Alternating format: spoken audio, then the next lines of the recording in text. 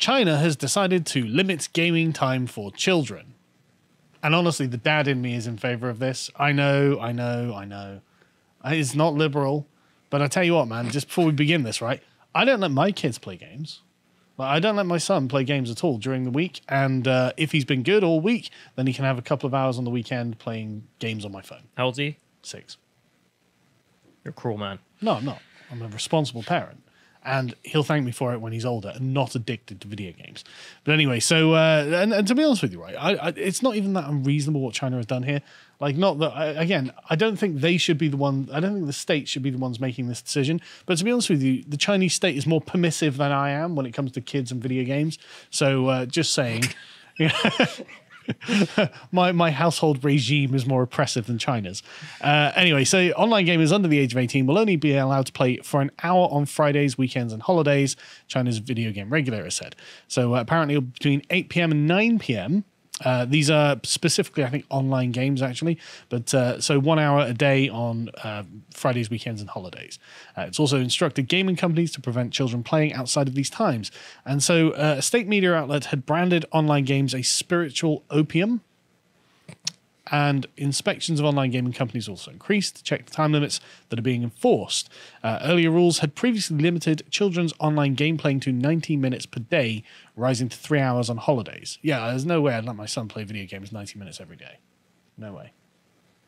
It's just not happening. I play way more than that. Yeah, but that's 'cause you're an adult. Yeah. And you have a job. So you're Right. responsible all through the day, and then afterwards you get to just chill out and do whatever you like. When I was a kid, I played way more as well. Yes, and that probably shouldn't have been the case. I didn't have much else to do. Go out and play, socialize, I didn't like climb the people on my trees. street. Yeah, well, there we go. problem. That's that. I do like how they're bringing up opium. Like, they're never going to get over the opium wars, are they? Well, they're also, communists. So opium, opium of the masses as well. Sure, but I think it's probably So- a reference to the opium wars. So it could be both. Destroying China's The Chinese culture. Communist Party may well be referencing it as a sort of like new religion, essentially. Fair. But it may How well. the hell are they going to do this, though? They're just like, you're playing your game, it starts at 8, and then it just kicks you out at 9. I guess so. I mean, I don't think it's physically difficult to achieve such a thing. Well, everyone's just going to get a VPN, surely. Well, they already do, so... Yeah, okay, but then you're risking the ire of the Chinese Communist Party. They'd just be like, look, we are genociding a bunch of people in a Western province. Do you want to be one of those people? You'd be like, no. From what I've heard on the ground, they don't have that much of an impact No, with getting people. I'm sure they don't. I'm obviously being hyperbolic. But anyway, so the value of shares in China's biggest gaming firms have fallen apparently in response to this, which is naturally. In July, Chinese gaming giant Tencent announced it was rolling out facial recognition to stop children playing between 10 o'clock and 8 o'clock, 10 o'clock at night and 8 o'clock in the morning. So you're not going to be playing video games all night because literally the facial recognition software will prevent you from doing it. I mean, don't get me wrong, right? I don't approve of the methods that China's using here at all, but I understand why they want this. They never cease to amaze at how far they'll go, will they? No, I mean, they are literally Nazis, to be honest, in almost every way. So this is... they say, by imposing the new rules, the Chinese government is hoping to create a positive energy among young people and educate them about what Beijing considers to be correct values. So it's a weird kind of communist conservatism. Oh, no, the future. Can't have that. Return to tradition, said the Chinese Communist Party. Bizarre. So it's a strange world we have entered into. All communist parties end up going fascist. Yes, they do. But again, fascism is not about traditionalism either. Anyway, No, that's true. while many Chinese parents may applaud the gaming restriction, and parents elsewhere, some on China's social media, Weibo, criticized government interference as being unreasonable and arbitrary. Why don't you plan when I go to the toilet, eat meals, and go to bed, said one sarcastic comment. No, you're missing the point. It's not for adults. And I mean, don't get me wrong, I don't want to have to be a defender of the policies of the Chinese Communist Party. But I actually really do think that children should probably have less exposure to video games than they do have. It's fine for adults because you're an adult, you're in command of your own, world and things like this. But children don't have the kind of self-restraint and personal understanding that adults do. They will eat as much sugar as they want. They'll play video games as much as they want. They'll stay awake to all hours of the night. And it is up to parents to enforce a regular regime so they are habituated into good behavior, right? And this is what the Chinese Communist Party is trying to impose. Now, I don't think the government should be imposing that. I think the parents should be imposing that, which is why my regime is more draconian than theirs. I'm very skeptical of your regime, but the thing I find interesting is that they're My trying son's to... very happy. I'm sure he is, but I would be miserable. But anyway, that's not the point. The thing here is just the idea that they're specifically targeting online gaming, not offline gaming. So you could carry on playing offline games, just not online games. Yeah, it seems that way. So I wonder if this has more to do with loot boxes, actually, in my mind. Could do, but they don't mention it, so I'm not going to assume. I mean, I don't think the Chinese Communist Party are going to beat around the bush. We're totalitarians. Why would we lie or put up a front? You're going to do what we want because we're literally in control of everything, and if you don't, we'll shoot you. Sure. Well, a good side effect is also hopefully kill the loot box industry somewhat. Yeah, I agree. I don't like the loot box industry either. But since I don't let my son play video games, it's not my problem. Anyway, so China has generally been out on patrol, actually, and I've got to say they are speaking to some genuine problems, even though I totally disagree with their methods. So the Chinese Communist Party, as the Wall Street Journal point out, moving to aggressively reassert control of the economy, going after some of the country's largest private enterprises, and then drive to dial it back as what they see as capitalist excesses of the previous era. And so now they're inserting themselves into the private lives of Chinese citizens to an extent not seen in decades. So this week they unveiled the online gaming thing, and the restrictions come amid a crackdown on pop culture icons and follow moves to sharply limit after-school tutoring. That's weird, isn't it? Limit after-school tutoring. Taken together, these moves... Very bourgeois. It is very bourgeois. But again, as with any fascist regime, after-school tutoring is something outside of the control of the state. It's individuals engaging in free enterprise, private sphere of life. I mean, it's horrible as all this for the Chinese people. It is good news for the West. Because, I mean, the fear has been, of course, China overtaking us. And if they just cut off their kneecaps... Well, I suppose if they're like, we can't have you learning things. Yeah, but also if they're kneecapping their own economy. Yes. Well, that's true. But anyway, taken together, these moves represent a shift in the social contract that existed under Mr. Xi's two immediate predecessors, in which the party expanded personal freedoms in exchange for acquiescence to the party's monopoly on politics. The party says its aim is to actively shape the next generation of Chinese people because they're fascists. The new man. Yes, exactly. On Monday, the state-run Xinhua, I can't pronounce that, news agency describes the new online gaming rules as an effort to protect the physical and mental health of minors, a move that came, of course, when they called it the opium of the mind. And honestly, there might be something to that. I do think there probably is a problem for especially very young children playing excessive amounts of video games. I think it probably isn't healthy. It's probably the same sort of thing as like watching porn as a child and stuff like this. Just A, it's incredibly unwholesome, and B, it's probably genuinely bad for like mental development.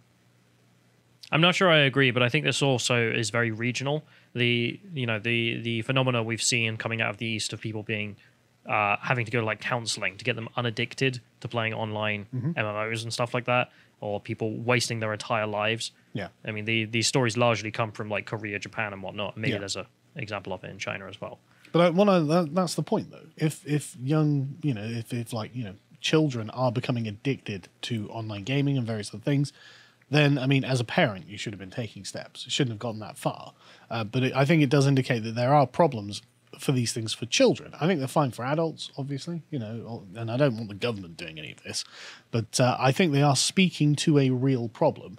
And, okay, that's fine. It's just that when the sort of Chinese Communist Party have identified a real problem, well, they come down with a hammer, obviously, rather than taking any appropriate action. But anyway, the way they're looking at this is they've also gone after the other influences on the lives of the young that they deem harmful. Among them are for-profit education services, as we've talked about, that have added school pressures and a pop culture industry that Beijing says has fostered an unhealthy culture of celebrity fandom around what the state media terms as effeminate male stars. K-pop, that's what they're going after. Godspeed. I mean, I'm not even angry about it. Like, they're not wrong. That's the thing, right? They're not wrong.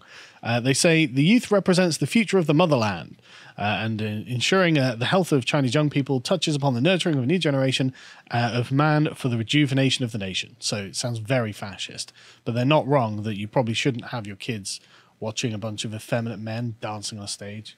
I just think it is unhealthy. I love that the CCP's being like, yeah, good times make weak men. We need hard men. It's literally where I'm at. But it's a truism. It really is. So yeah, the government's recent focus on children whom the party says it fears are being inundated with toxic culture that poisons their minds, isolates them from society, and saps young boys of their masculinity. And they're not wrong, are they? That's the thing. This is a real problem. The Western version being femboys. Yes. Femboy fascists mostly, but Yes. yeah. Yeah. Which is why they shouldn't have access to the internet, play video games, or watch effeminate pop stars. It's weird how we can agree on there are some problems, but your solutions are just like, just not the internet. Well, my solution's at least done on a social level and not this level of the state. I don't know if there are any real solutions that aren't that sort of thing, but I'm not agreeing to that sort of thing ever. Yeah. So yes.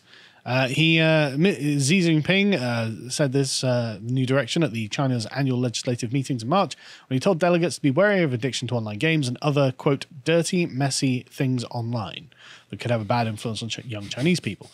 Well, to be honest with you, like teenagers watching porn online is a real problem.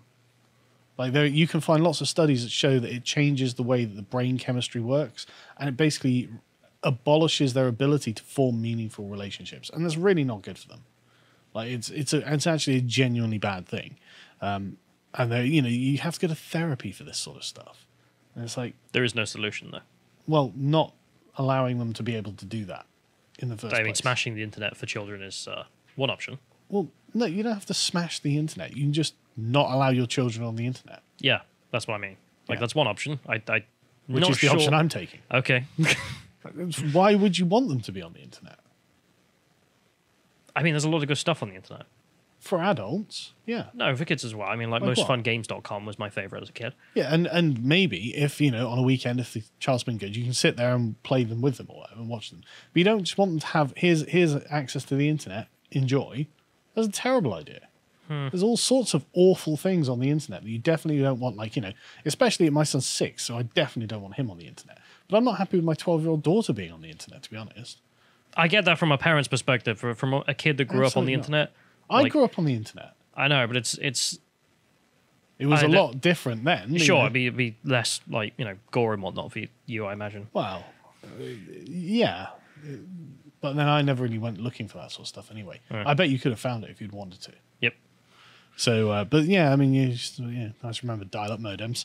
Anyway, so they also have something, an app, right?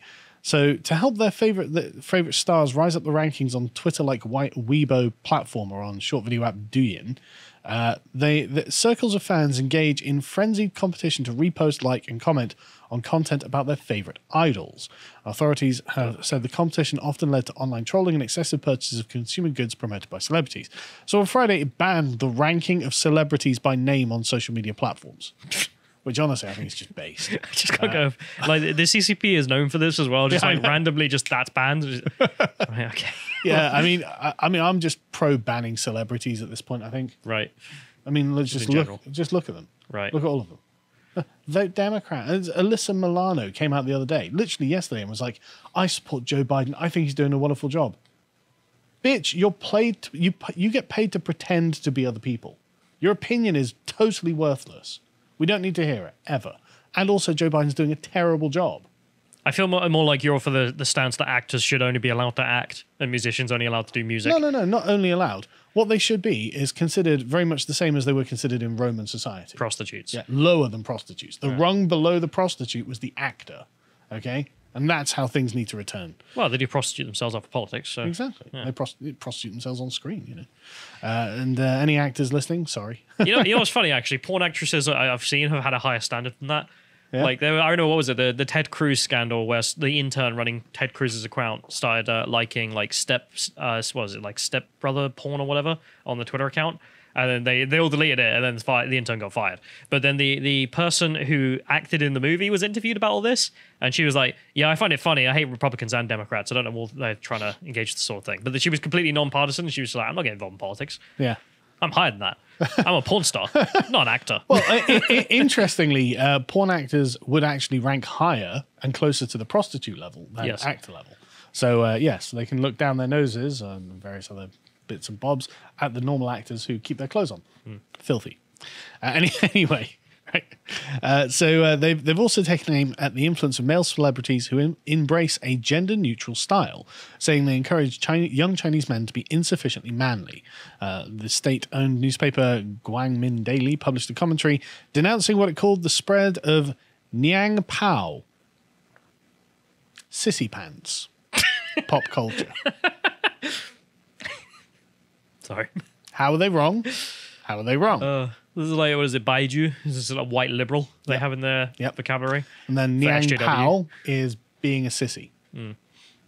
I agree. I don't think young men should be sissies. I'm sorry. They're not wrong.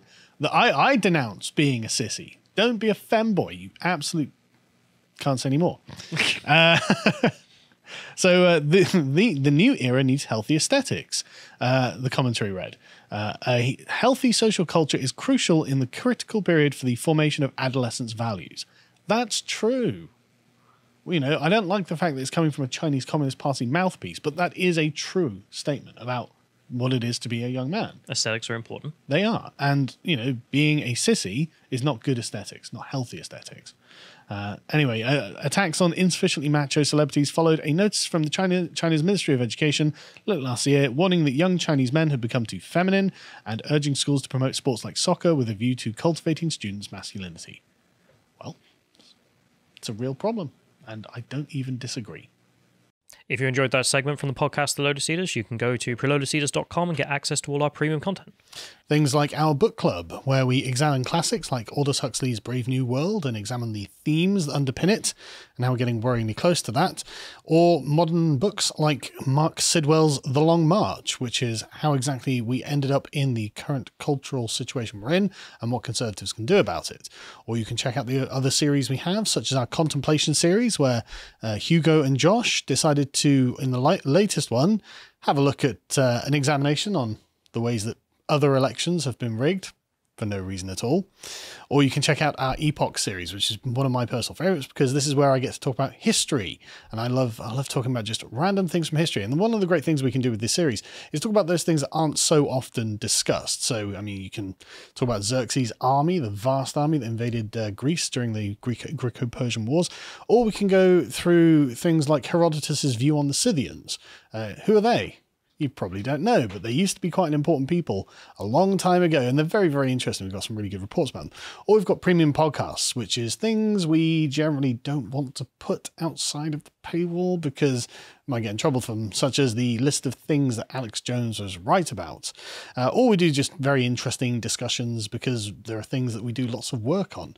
Another one is that I'm particularly proud of is where Christopher Hitchens, the famous new atheist, would have fallen during the modern culture wars, because he probably wouldn't have been very woke. But we also have lots of interviews and articles and other things on the website that you can sign up to enjoy, and we're really proud of them. So if any of that sounds good to you, go over to lotuseaters.com and sign up for as little as £5 a month to support us, keep the show going, and also to get access to all the content. Thank you and goodbye.